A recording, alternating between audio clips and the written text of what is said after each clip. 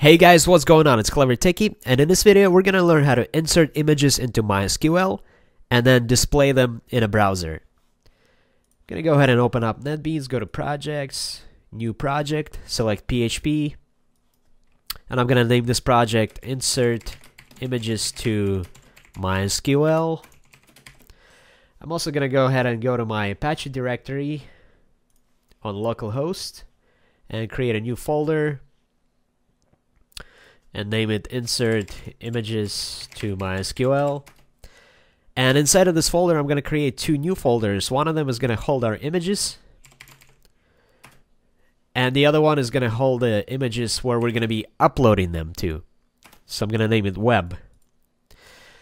I'm also going to go to my Pictures folder, and I'm going to copy a bunch of pictures of cats, and then I'm going to paste them inside the local folder. So those are the cat images that we're going to be uploading to the web folder, and then we're also going to be inserting them inside the MySQL database. Okay, so I'm going to specify, I'm going to go ahead and browse to this folder I just created. Insert images to MySQL, click open, and then finish. Okay, so for this project, we're going to be reusing the code that we used for multiple file upload video.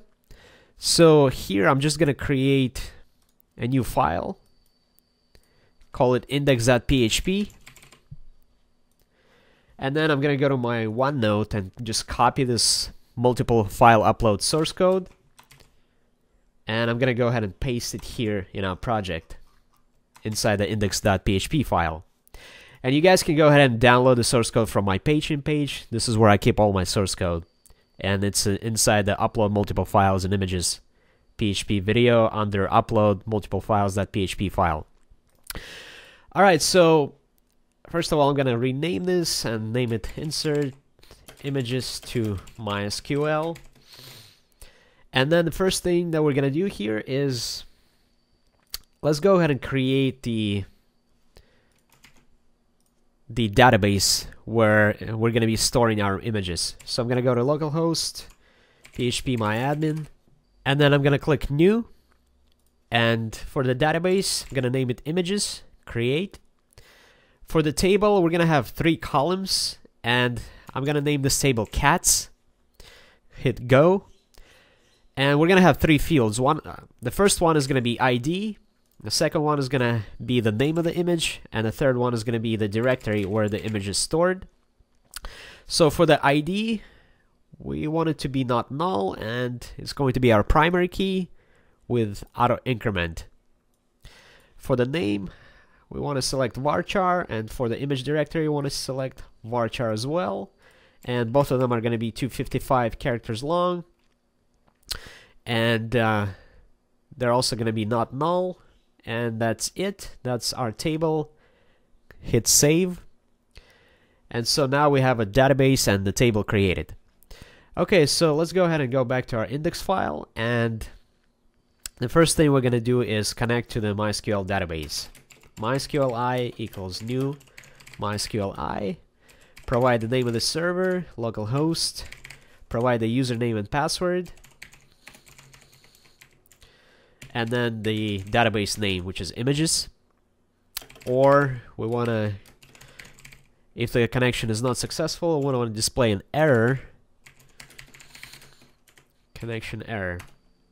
And then I also want to store our table name inside of the table variable named table. So table equals cats. Okay, let's see if everything is working fine so far. If we get any errors or not. And everything seems to be working. Okay. Alright, so the next thing we want to do is extract the name of the image. So let's see where that's happening. So let's go ahead and print the file extension here and see what's inside of it. Pre-r file extension, and then die. And then I'm just going to select the images to upload. Go to localhost, insert images to MySQL, upload. Okay, so you can see that the name of the image is stored inside the 0 array index key, and the extension is stored inside of the 1 index key. So this is the name of the image, and this is the extension. So we want to use the 0 key to get the name of the image. Okay, so here we want to say name equals file ext 0, and that's going to be the name of the image. The second thing that we want to do is get the directory of the image so that we can later display it in a browser. And we already have that, so let's just go ahead and rename these files to web, because that's going to be our new directory. And then I just want to copy this thing here, and then I want to store it inside of a variable called img directory. And then I'm just going to put it here so that the image can still be uploaded. Okay, so now we have the name of the image, we have the directory of the image, and the upload should still be working. We're going to test it out in a little bit. And now all we have to do is insert this data inside of the MySQL database. Okay, so for that we're going to create a SQL statement first. Let's go ahead and do that underneath the upload function and say SQL equals insert ignore into table, which is our table name, and then name directory values gonna be name of the image and the actual directory. Don't forget to enclose these variables inside the single quotes, otherwise it's not going to work. And that's it for our SQL statement. Now we just want to run this query using our MySQLi connection. Query SQL or error MySQLi error. Okay, so at this point everything should be working, the upload, and it should be inserting all of our image names and directories inside of our table. So let's go ahead and see if that works. Okay, I'm gonna go ahead and navigate to the cats directory. So this is the local folder where we're gonna be uploading the images. Hit open, hit upload, and undefined variable image directory on line 65. Okay, img dir is a column name. Let's see, undefined, okay. Oh, it's img directory, okay, let's fix that. Okay, let's try this again.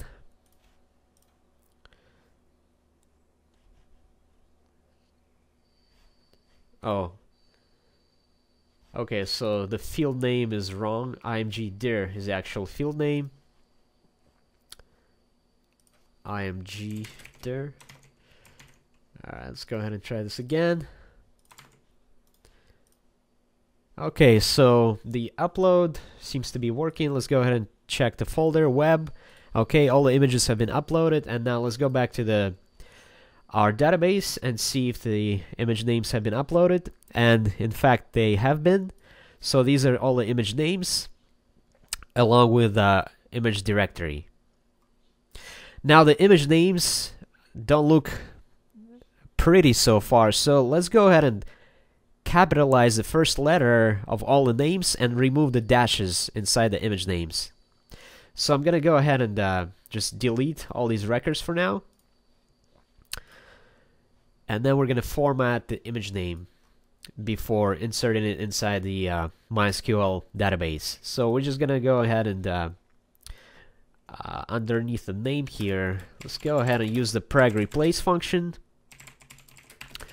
to replace those dashes. So I'm gonna say dash, and we're gonna replace all the dashes with a space.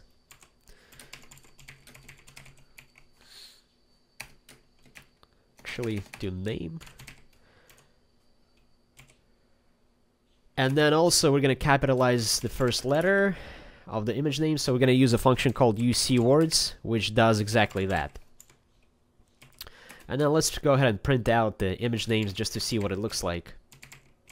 And as you can see, it's printing out the image name with the first letter capitalized, and the dashes should be removed as well. Let's go ahead and test that. So I'm going to remove this now. Okay, so now let's see if the images are being inserted into the MySQL again. Select all the images, hit upload, and okay, they have been uploaded successfully. And then let's go to our cats table. And as you can see, the names have been fixed. They don't have the dashes anymore, and all the letters have been capitalized. We also have our directories where our images are stored. And so that part of MySQL of inserting the records inside the MySQL table is working. And now all we have to do is create a display page to display all of our images. So let's go ahead and do that next. I'm going to go to projects, and under source files, I'm going to create a new file and call it display.php. I'm also going to go ahead and create a basic bootstrap template and say for the title, display MySQL images. Okay, then I'm going to connect to the MySQL. Oh, first I'm going to open up the PHP tags.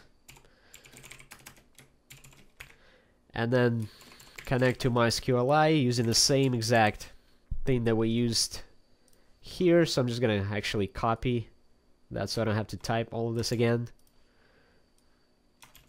So just copy that. Now we have our MySQL connection.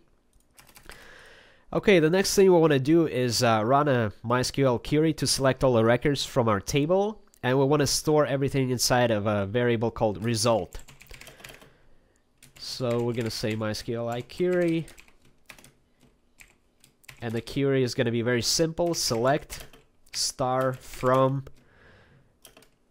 table, and that's it for the query. Or die MySQLi error.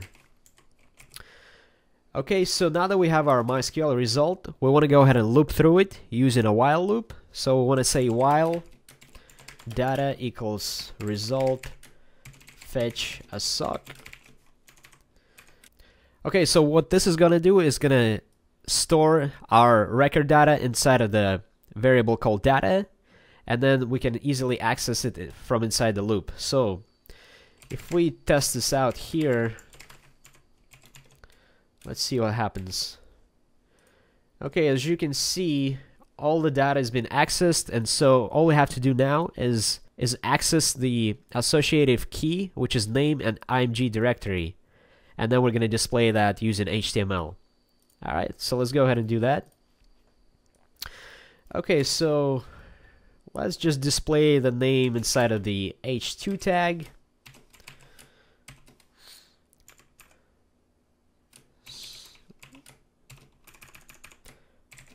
And then I want to say data name. So that's going to be the name of our image. And then we want to use the img tag to display the actual image. So img src equals data. And the directory name is actually img dir. Okay. I'm also going to say width equals 40% just to reduce the size of the image a little bit, and height equals 40% as well. And that should do it. Let's see what it looks like. And I actually forgot to close the img tag, so I'm going to do it here. Alright, let's go ahead and see what it looks like. And as you can see, it's pulling the data from our MySQL database and is displaying the image name and the actual image in a browser. So that's it for this video. If you guys liked it, please like, share, and subscribe. And I'll see you next time. Clever Techie out.